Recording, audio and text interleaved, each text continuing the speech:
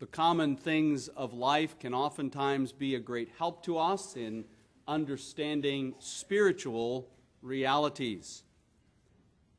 Paul spoke of being like a nursing mother in his care for the Thessalonians. He also spoke about being like a father in his exhorting them. As well, there are some realities that you all experienced today, which will help us as we come to the Word of God today. You all woke up. That'll be notable a little bit later. You all got dressed. Those realities, I hope, after today's message, will have even greater significance in your daily routine. We come to our sixth message in the study of the seventh commandment. We've seen its basic meaning. We've looked at reasons for protecting marital intimacy. We've seen the specific violations of the seventh commandment, and there were some directives given for avoiding impurity and maintaining purity, which I began to look at last week. These sins, I'll repeat what I said then, are so potent and the temptations so ubiquitous, the enemies so subtle, deceptive, cunning, and persevering, that I plan to give a variety of means and methods for avoiding impurity and maintaining purity, rather than just give a detailed exposition or explanation of various texts, though this morning we'll be looking at a couple of texts. And in looking at those directives for avoiding impurity and maintaining purity, we saw first of all that there must be a fear of God. We must develop a broader, fuller, more balanced understanding of the nature of God. We must develop a deeper impression of the filthiness and evilness of sin and God's just abhorrence of and wrath against sin. Now, I made a comment on Proverbs 6 and verse 16. There we read that there are 6 things which the Lord hates, yes, 7 which are an abomination to him. And I mentioned that this passage goes on to describe how God hates not only the sin committed by the sinner, but the sinner himself. I didn't make direct application to ourselves, but here's the direct application that comes out of such an understanding of that text. It's not just our sins that God hates. As we think of our own sin, let us realize that when we commit these sins, we are not just committing sinful behavior that is offensive to God, we are making ourselves offensive to God. And so it's not just that we can say, oh, I ran a stop sign and that wasn't a good thing. It's we ran a stop sign and we ran over the son of the police officer who pulled us over. We have offended God, broken his law, and made ourselves in some sense offensive to our God. And so that's how we need to view ourselves in light of the way that God views sinners and their sin. Now, I know that doesn't change the fact that we're children of God. That doesn't mean that we're cast off. We look at it in the context of the father looking at a child. I understand all that, but I wanted to make that clarification and application. The third thing that we saw with regard to the fear of God was we must grow in our appreciation and knowledge of the length, breadth, and depth of God's law as that which describes a life which is pleasing to God, and thereby be diligent in our adherence to that law. That was the first of the directives. We need to fear God and keep his commandments. The second was we need to mature in faithfulness. The third was we need to master ourselves. The fourth, be careful about your companions. And the last, be careful about your entertainments. This morning I take up with capital letter F under my outline. That's number 6 in the various directives for avoiding impurity and maintaining purity. And I'm just going to have a little acronym here. All of you parents, please be patient with me. The children, I'm sure, will appreciate this and I think get a handle on this, but I believe it's a handle that can help all of us. But I wrote this specifically thinking of the feeble-minded among us in the sense of those who need these kind of mnemonics, meaning me. Make a plan. And the mnemonic is this: be brave. B-R-A-V-E. Be brave. The first thing that we need to do in avoiding impurity and maintaining purity is believe. Believe the truth about these sins. Believe what the Bible teaches. Believe that our enemies are powerful. Believe that we have a lying heart. There is a cunning devil. And there is a very enticing world. Believe that these temptations are potent because they are rooted or attached to a gift of God which is so good and so pleasurable and so satisfying. Believe those things. Believe that the consequences are devastating. Marriages are broken. Children are scarred. It reduces a man to a crust of bread. The way to her house leads to the grave. Believe these things. Believe as well in the grace of God. Believe what the Bible says about the abundance of the grace of God, about the power of the grace of God, about the grace of God which abounds to sinners in Jesus Christ. And where sin abounds, and brethren, in this area, sin abounds, grace superabounds. Believe. The second is R, recognize. Recognize the dress, the look, the talk, and the places. That is, recognize the bait, the hook, and the trap. Recognize those things in our society, in our lives, in those around us, where there is a particular trap for you. The particular place where you are most tempted. The particular persons around whom you have the greatest difficulty. Recognize those things. And then that takes us directly to A in our acronym, believe the truth about these things. Recognize these, the bait, the hook, and the trap, and avoid. Avoid them. Don't go near her house. Don't go down that way. Don't be alone at that time. Don't sit by yourself or be with that person in that particular setting. Don't be alone with him or her in particular where there's possibility of temptation.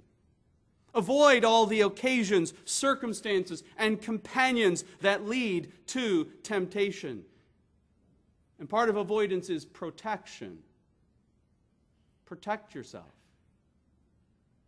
Avoid some of those temptations by protecting yourself. And in particular, get a filter on your computer. Have accountability with others.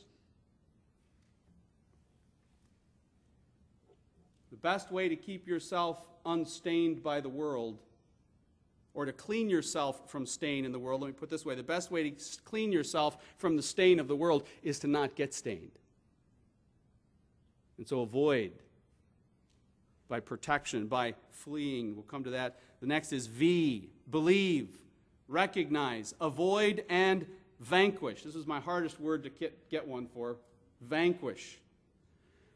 Aim at nothing less than complete conquest by the grace of God over these sins. Fight the good fight of faith. Mortify the deeds of the flesh. It doesn't just say set them aside and watch over them. It says kill them, vanquish them, put them to death. And to accomplish that, God has given us His Word. How shall a young man keep his way pure? By taking heed thereto according to thy word. Psalm 119 and verse 9. He has given us His worship, private, corporate, and family, to enable us and to empower us, to strengthen us, to guide us in vanquishing, in putting to death the deeds of the flesh. Prayer, private and corporate, calling upon God together, drawing near unto God that He might draw near unto us. And the brethren who know you. It could be a means of grace. These are some of the means of grace that God has given for purifying us and for keeping us. He's given us close friends, family, and especially parents for you young people. God has given us His Spirit who works in and by these means in us. So we must make use of any legitimate means. As one man reminded me of Pastor Chansky's words, marshal every means that God has put at our disposal to obtain grace and to fight against and flee from these temptations. Believe all that the Bible has to say about this. Recognize the traps, the hook, the bait. Avoid those circumstances, situations, people. Vanquish these sins. And then escape. 1 Corinthians 10:13, there has no temptation taken you but such as is common to man. But God is faithful and will not allow you to be tempted beyond what you are able, but will with the temptation make a way of escape that you may be able to bear it. 1 Corinthians 6 and verse 18, flee immorality. 2 Timothy 2:22, now flee from youthful lusts. And pursue righteousness, faith, love, and peace with those who call upon the Lord from a pure heart. So be brave. Believe, recognize, avoid, vanquish, and escape. You see, a lot of times we take out our sword and what we really ought to be doing is putting on our running shoes. We think we can fight when in fact the devil is too powerful. We need to just run. But sometimes we have to fight. And we must always be vanquishing the remaining sin of our hearts and putting to death the deeds of the body. But now that brings me to what is in essence 2 mini sermons. 2 capstone passages. As I've been studying this and as I've gone through this, there are 2 passages that I want to put into your arsenal in combating and addressing these sins of sexual impurity. 2 large guns, if you will, 2 passages that I believe are capable of being memorized, that they might be in the mind to keep us pure, to guide our steps, to help us in our battle and in our fleeing from these sins. The first is 1 Thessalonians chapter 4, verses 1 to 7. Please turn there with me if you will. 1 Thessalonians chapter 4. There are many other passages. I don't want to turn this into a lifetime study, but I do want to try to hit these 2 passages this morning, and Lord willing, leave them with you. 1 Thessalonians chapter 4, verses 1 through 8. Finally then, brethren, and again I'm reading from the New American Standard Edition, the Scriptures. Finally then, brethren, we request and exhort you in the Lord Jesus, that as you received from us instruction as to how you ought to walk and please God, just as you actually do walk, that you may excel still more. For you know what commandments we gave you by the authority of the Lord Jesus.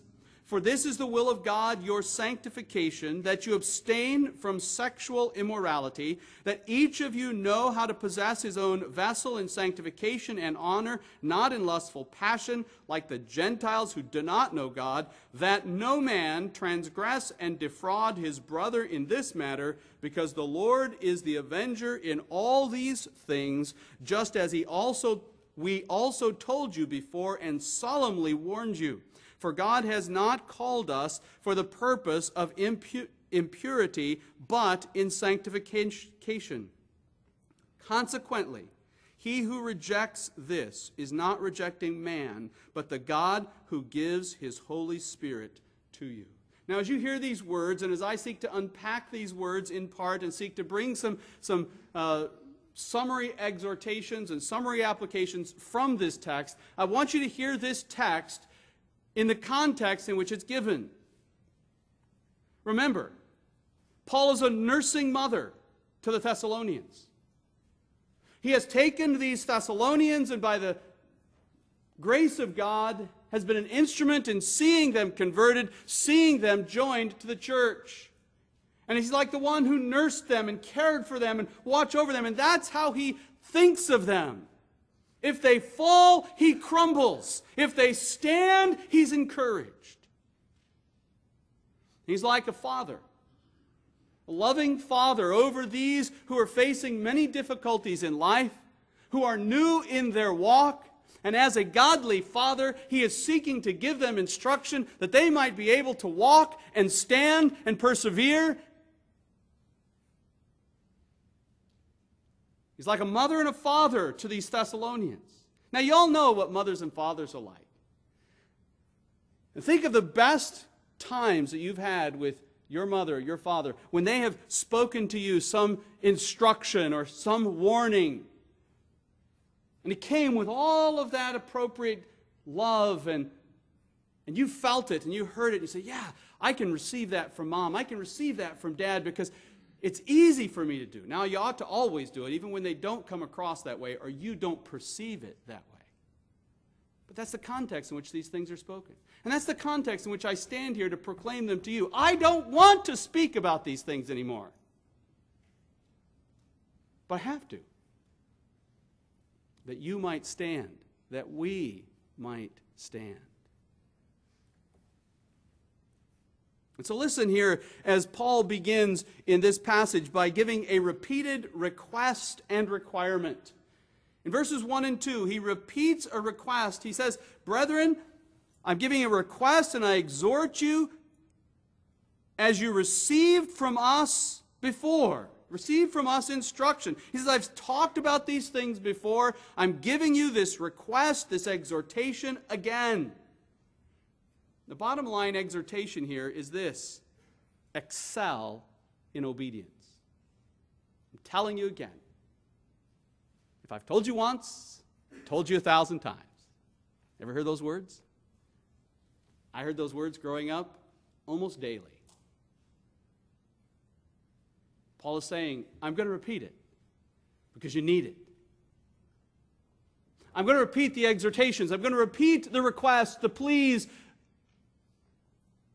to excel, to keep pressing on in obedience. And the authority with which I do this is in Christ Jesus. The authority with which I do this, verse 3, this is the will of God. I stand here to tell you what Jesus wants you to do and what God wants you to do. At the same time, in giving this exhortation and this request in Jesus, I'm telling you that I'm doing this as one who stands with you in fellowship. I love you as a fellow believer. And by telling you this is in Christ Jesus, Paul is saying that here is where you find then the vitality and power to fulfill this request and this requirement. Because I want you to excel in obedience. Why? Because I want you to keep walking and I want you to please God. Notice how he says it in verse 1. We request and exhort you in the Lord Jesus that as you receive from us instruction as to how you ought to walk and please God, that you may excel still more. He says, I'm telling you this because I want you to be pleasing to God.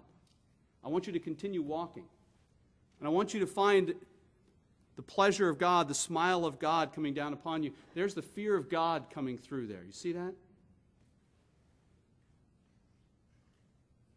But all this comes along the lines of commandments. He's not pulling any punches. He's not trying to woo them. He says, these are commandments. You know what commandments we gave you. This is authoritative. My friends, there's one brief application that I bring right here at this point in time, and that is, however far along you are in the Christian life, however much progress you have made in the battle against these sins, or however old you might be in the circumstances of your life where these things may not be a temptation to you as they are to some of the rest of us, the fact of the matter is you still need to press on. You still need to excel more and more. Don't quit. Don't coast. That's Paul's words to all of us today. So there's his repeated request and requirement. The second thing we see in this passage is Paul's specific concern. And he starts in general, then boils it down. His general concern is this: their sanctification. For this is the will of God, your sanctification. I want you to be holy. I want you to be godlike. 2 Thessalonians 2:13. We should always give thanks to God for you, brethren, beloved of the Lord, because God has chosen you from the beginning for salvation through sanctification. God chose you to be saved through sanctification. Sanctification is essential to our ultimate salvation. Sanctification is part of the reason why they were chosen. And so Paul writes to the Ephesians and says, you have been chosen before the foundation of the world. Why? That you should be holy and blameless. He said, I'm concerned about you being holy, godlike in your character. This is a vital trait of every child of God.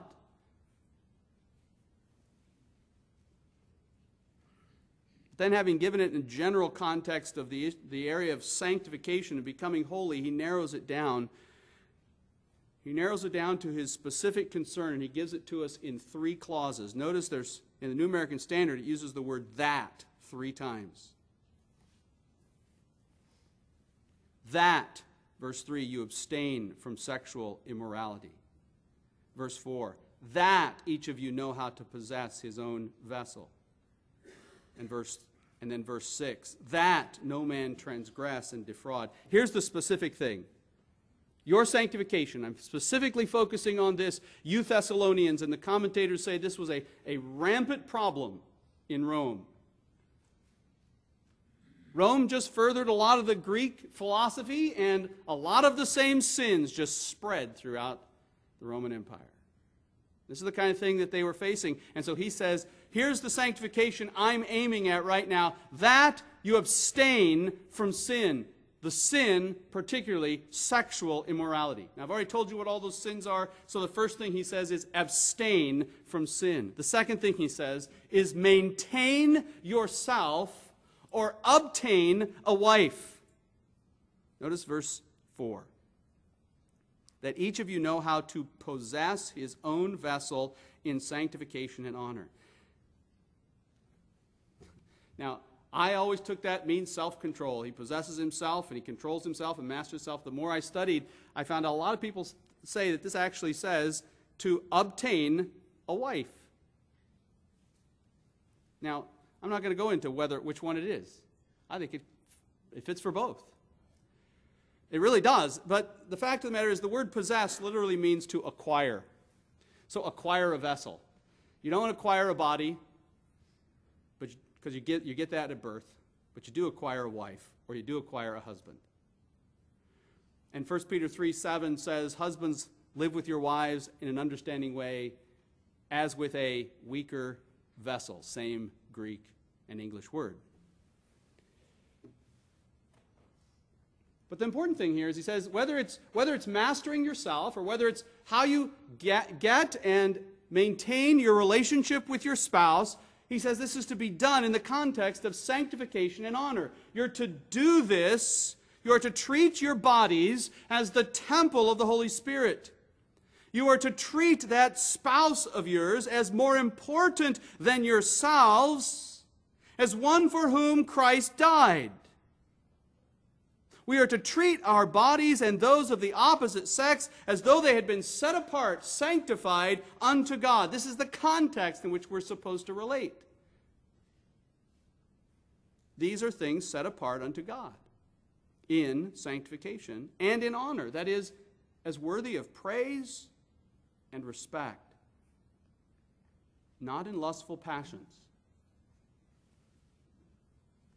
not in those passionate appetites within our hearts,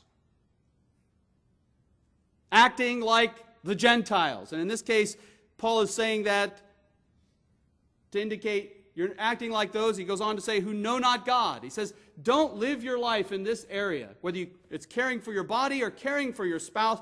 Don't act like the world all around you and just give yourself to whatever bubbles up in your heart. Disney got it wrong. Don't listen to your heart. Don't follow your heart. Your heart is deceptive above all else and will lead you astray. Believe what all the Bible says about your heart. Believe it. But if we are to maintain sexual purity, then we must not only abstain from sin, we must master ourselves, and we must use the appropriate means. And if you're married, that means take care how you deal with your spouse.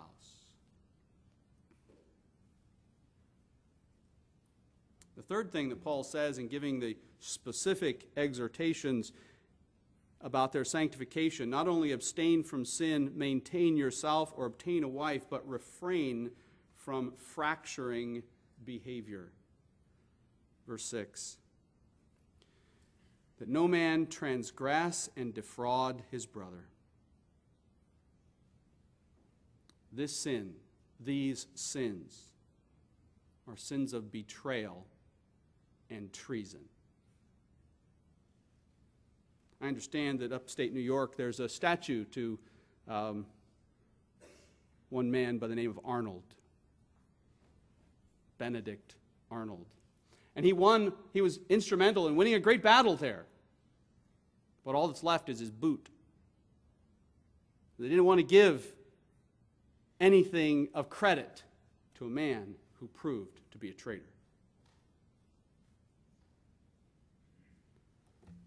Paul says, when you think about these sins, you need to see them as treasonous, as matters of betrayal.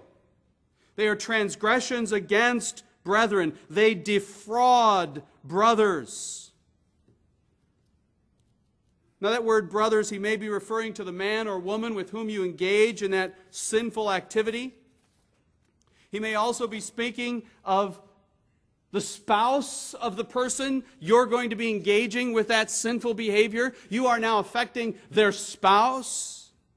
He may be speaking about the parents of a daughter, the parents of a son, who are caught and involved in such sinful behavior. Their lives are going to be affected. He may be thinking about the family members, the children, the extended family that are all affected when these kinds of sins come into the relationship. You're not just sinning against one person. You're transgressing against the brethren. You're affecting many. You may be leaving scars that some man or woman will have to deal with, who eventually becomes the husband or wife of that one with whom you sinned. He says, here's what I'm thinking of when I say your sanctification, that you abstain from sin, that you obtain a wife or maintain your body or both, and that you refrain from fracturing many lives. Well, that's Paul's repeated request and requirement and his specific concerns. Now, the point that really captures my heart and the thing I want to drive home to you is his sober reminder. His sober reminder. He says at the end of verse 6, because the Lord is the avenger in all these things.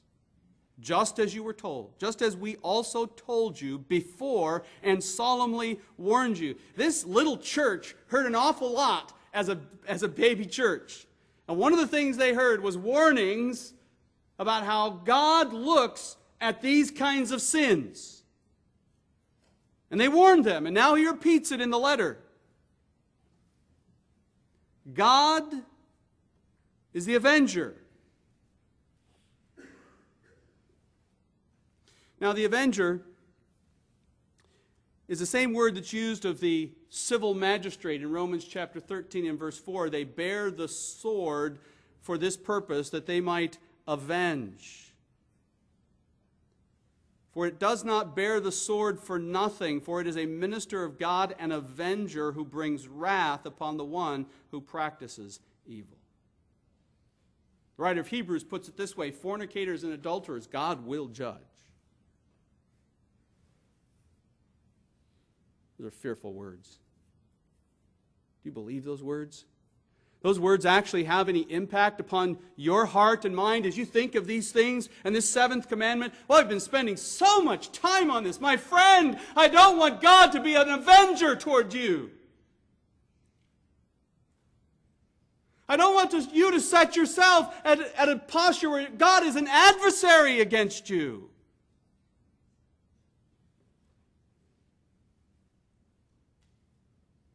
When God sets himself against his enemies, it's painful.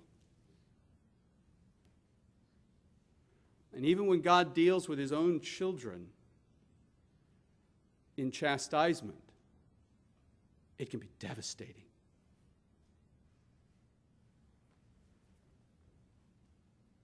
That's what Paul warns him. He says, don't do these things.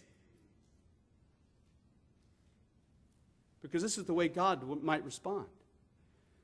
You think you got away with it. God is gracious and long-suffering, slow to anger, and abounding in loving kindness. Blessed be God. Or none of us would have been here. We would have all perished with Adam. But here's the sober reminder. But Paul doesn't stop there. After giving this sober reminder, he then goes on to give some encouraging reinforcements. He's already told us that he tells us that you are called. Look at verse 7. God has not called us for the purpose of impurity, but in sanctification. Now that could be read in a negative light. God didn't call you to give yourself to sin. But stop and think about it, what he just said. He said, God has called you.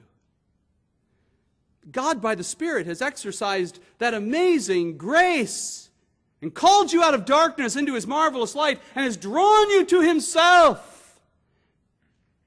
And in doing that, he's drawn you to himself that you might be like him.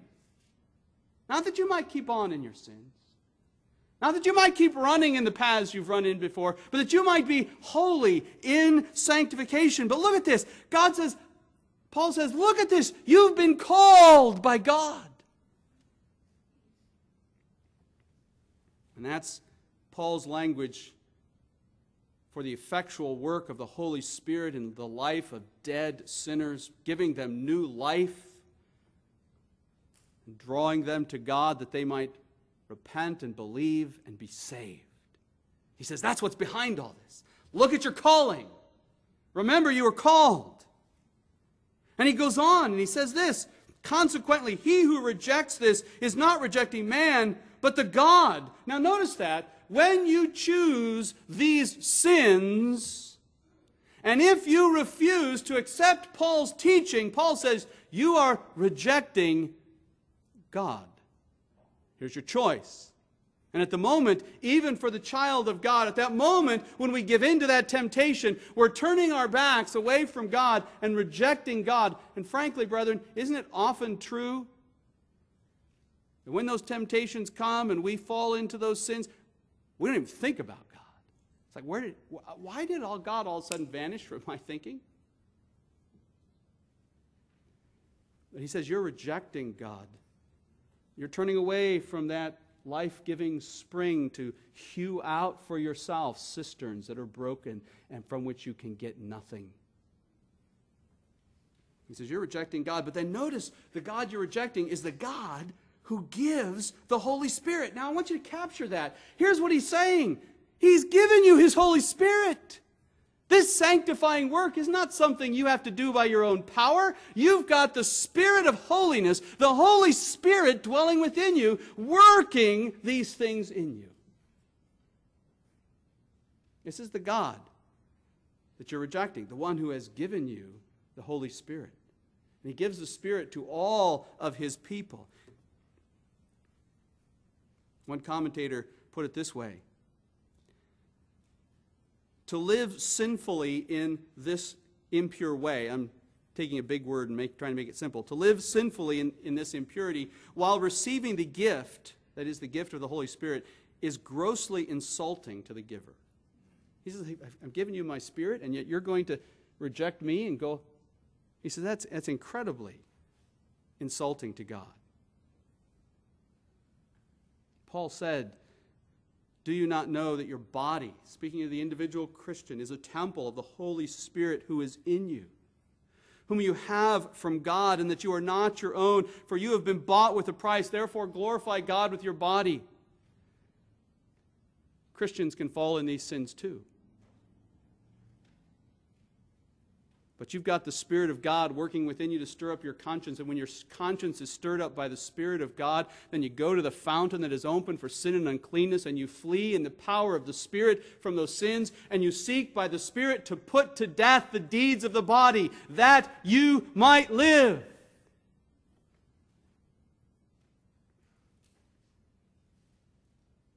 Now, I just want to draw out several applications here, various motives drawn from this passage.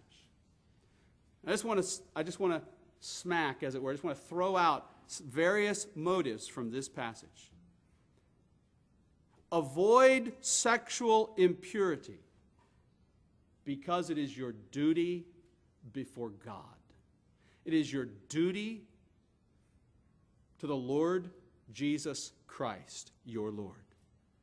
Commandments are in the Lord. Avoid sexual impurity. Maintain sexual purity because it is pleasing to God and the Lord Jesus Christ. Is it not your desire, dear child of God, to know the smile of your Father?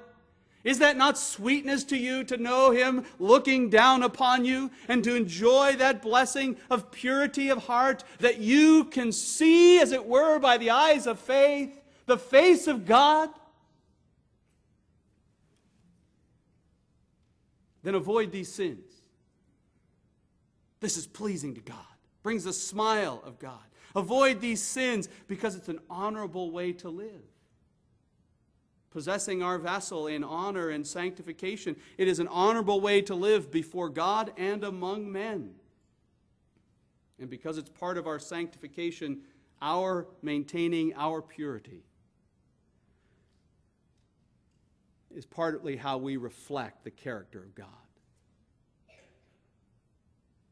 This is Paul, the gentle father, exhorting his children. Avoid these things for these reasons.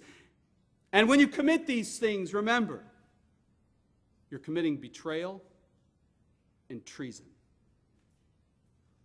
And remember, it rouses the anger of God. Remember, it moves God to take up His adversarial role. But then remember, by way of motivation, this is not an impossible battle. Brethren, it's not impossible. We may have to fight till the day we die. We may have to fight until we cross the river. We may have to fight until Jesus Christ himself appears. But fight we can. Because the power of God has already been exercised toward us. In eternity past, He put His love upon us and chose us that we might be holy. And in time, He sent His Spirit to work within us and give us life and call us unto sanctification. And Jesus Christ died that we might be set free from these sins and be forgiven of these sins. We must be holy. It is essential to our ultimate and final salvation. We must strive to be sanctified and pure in these areas, but this is what God has already done. And then beyond that, He's given us His Spirit to dwell within us. Oh, I can't win. You can win, my brother. You can win, my sister. Because God fights for you. The Spirit dwells within you. Don't give up. And if you're tempted to give up, go back to these things, confess your sin, go back to these things and rest solely and wholeheartedly upon these realities. Be strong in the Lord and in the strength of His might. Put on the full armor of God. Fight the good fight of faith, and by the Spirit put to death the deeds of the body. Now, in light of some of the things that came out of this passage, there's just a couple of applications that I kept cutting and pasting them in my computer, and I didn't know where else I'm going to put them here. All right? So if it doesn't quite fit, I'm sorry, but they attach my mind to the things that we saw about obtaining a vessel or maintaining a vessel. Obtaining a vessel. If you have obtained, by the grace of God, the gift of a spouse, then here is my exhortation to you, my summary exhortation to you with regard to the seventh commandment and with regard to your relationship and the marriage bed. I urge you to faithfully love. Faithfully love.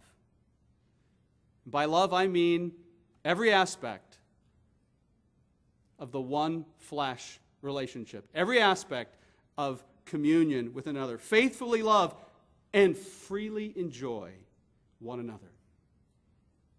That's what we learn in Song of Solomon. That's what we learn in Proverbs chapter 5. One of the means to maintaining your purity and avoiding impurity. Faithfully love and freely enjoy one another. If you're single, you say, well, I appreciate all that's being said about the temptations, but you're single and you don't have that vessel. You don't have that means for giving vent to those passions and desires. Then I urge you, contentedly wait and energetically restrain yourself. Contentedly wait. Waiting for the Lord is not passivity, but wait for the Lord to act on your behalf, and wait upon the Lord to act on your behalf. That is, embrace His sovereign will and pray, pouring out your desires to God. Do it contentedly. Learn contentment, like the Apostle Paul had to learn it. And he didn't learn it because he had it all, because he learned it also by not having it. He learned in whatsoever circumstances he was in to be content. Embrace your Heavenly Father's gracious will for you. Submit to His sovereign timing. But let me tell you that sincere contentment does not preclude earnest prayer. Just because you're content doesn't mean you don't pray about it. Don't pray about it earnestly. Pray earnestly for a spouse. And wait for God. But earnest prayer does not permit discontentment. I've been earnestly praying for this, and it hasn't come yet. Oh, I'm going to grumble and complain. No, no, no, no, no. If you're earnestly praying, then you're putting it at God's feet. Then you leave it there, and you go away like Hannah. Her face was changed, and she went away and ate, and you go away contented in what God has given you. Contentedly wait, but then energetically restrain. Energetically. That is, exercise self-control. And by the word energetically, I mean this. With all your might, with all your heart. I almost put the word cheerfully in there.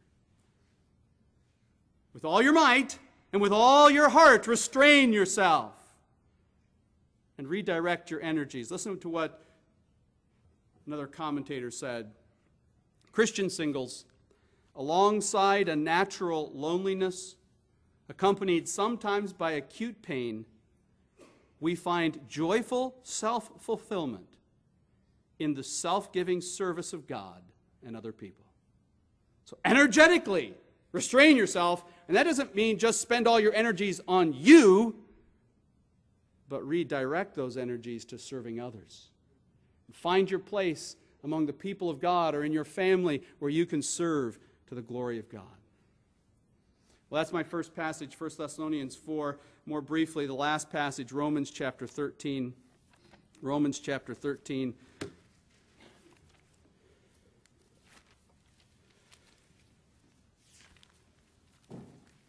Verses 11 to 14.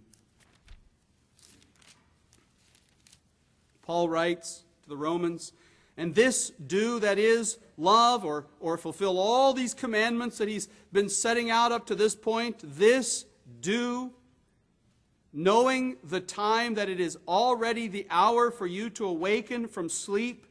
For now salvation is nearer to us than when we believed. The night is almost gone and the day is at hand. Let us therefore lay aside the deeds of darkness, put on the armor of light. Let us behave properly as in the day, not in carousing and drunkenness, not in sexual promiscuity and sensuality, not in strife and jealousy, but put on the Lord Jesus Christ and make no provision for the flesh in regard to its lusts." This is a very relevant passage. Paul is addressing Christians. He's talking about Christian love. He's talking about those who have already believed.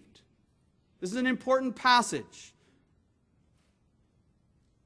Paul is addressing besetting sins of that culture, which are besetting sins of this culture. Carousing, drunkenness, sexual promiscuity, sensuality, strife, and jealousy. It's a relevant passage. And it's a timely passage. It comes just at the right time. Paul says it's time to act. And he uses the illustration that I began with. It's time to wake up. He uses a common cultural phenomenon.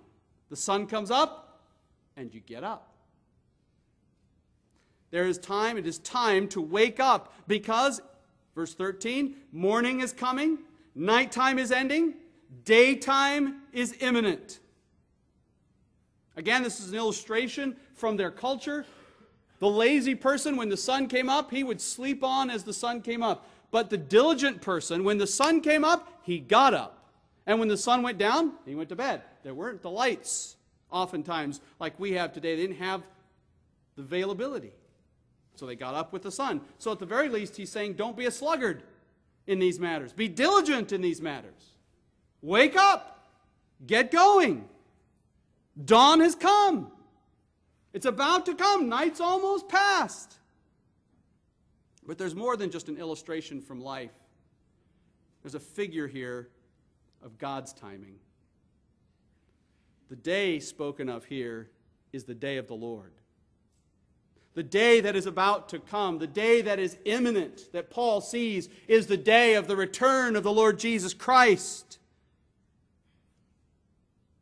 He says, your salvation is nearer. Your ultimate full salvation, which you'll be free from all these sins, is nearer. Christ is about to come than when you first believed. The night spoken of here, I believe, is the night of this present evil age. as he writes to the Galatians, that he might deliver us out of this present evil age. In other words, now is the time to wake up because Christ's coming is imminent.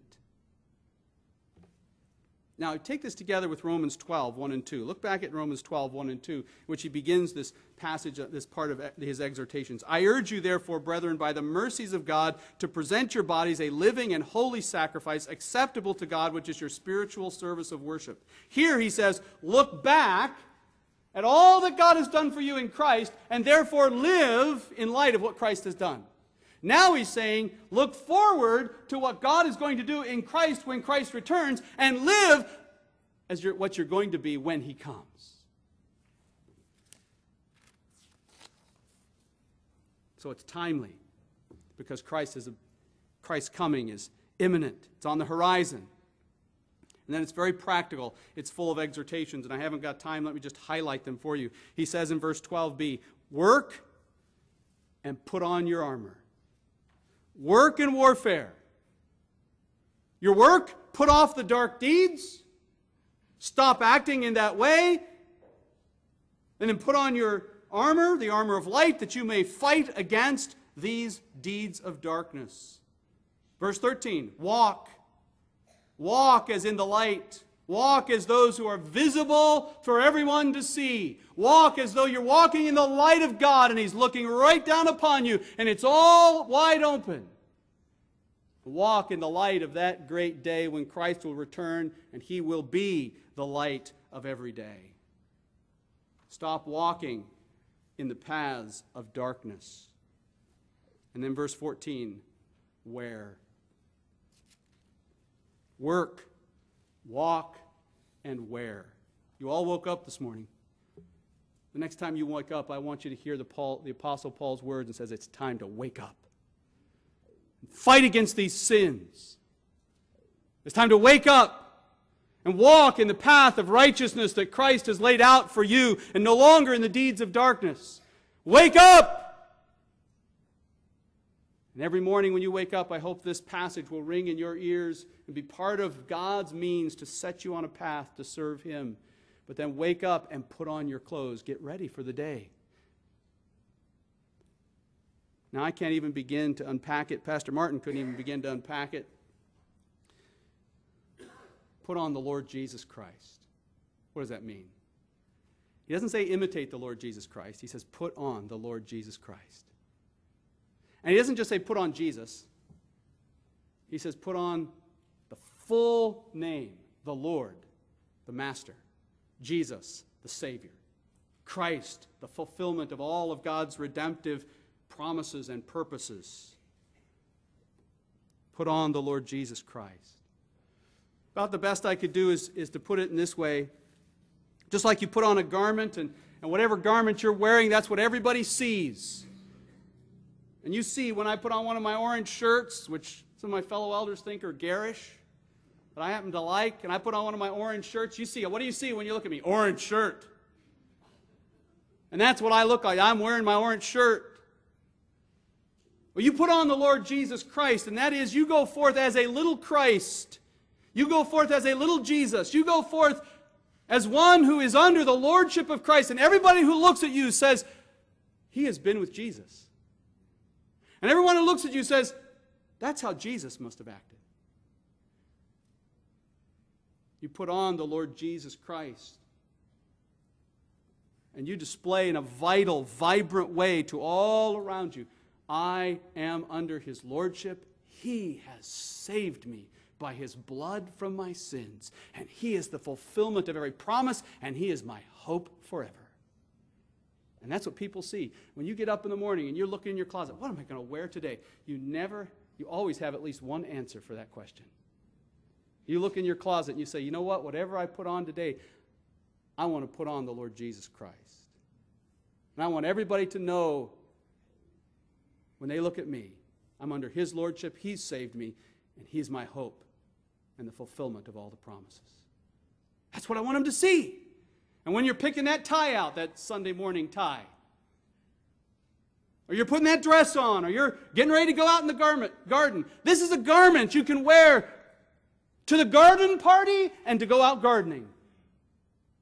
This is a garment you can wear if you're 80 years old, 90 years old, 100 years old, or 4 years old, 3 years old, 2 years old in Christ. You can put on the Lord Jesus Christ. Here is a garment. One size does fit all. It's all the righteousness you need. And you see, he's not talking about salvation here. He's talking about living the Christian life. So it's not put on the righteous robes of Christ in justification. It's living the godly, Christ-like life in sanctification that he's aiming at here.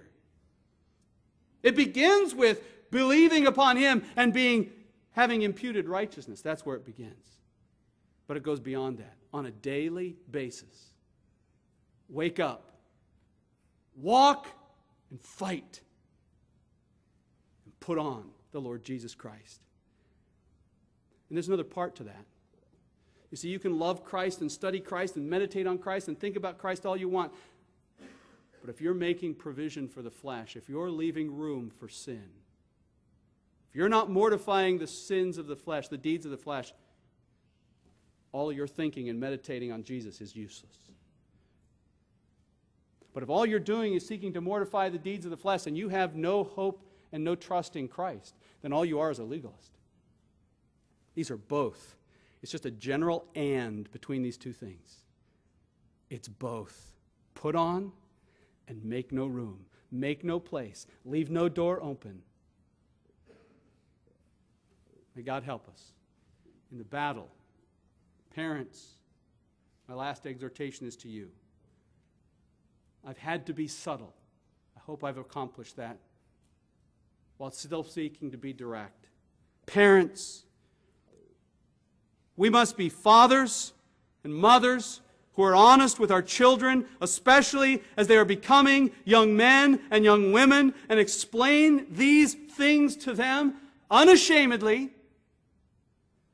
clearly, biblically, and explicitly, as is appropriate for their age. I can't do that from this pulpit. It would be unseemly. If you don't do it in your home, it is unseemly. You do not love your children if you are not consciously doing this with them. And then monitor them carefully and lovingly. You need help in doing that? Go get the Westminster Larger Catechism, questions 138 and 139, and read them and study them with your family. Let's pray. Father, be merciful to us, that we might fulfill our roles as those who are called, those who are chosen, those for whom Christ died, and those who are filled with the Spirit. Deliver those who are yet in bonds, and keep each one of us by your grace. Oh God, if you are at this point in time an avenger toward anyone in this place, come in grace to their hearts that they might repent of their sins. They might look to you for forgiveness and cleansing and power and grace to turn from their sins and follow after you. Hear our prayers, O God. We need your grace. In Jesus' name we pray. Amen.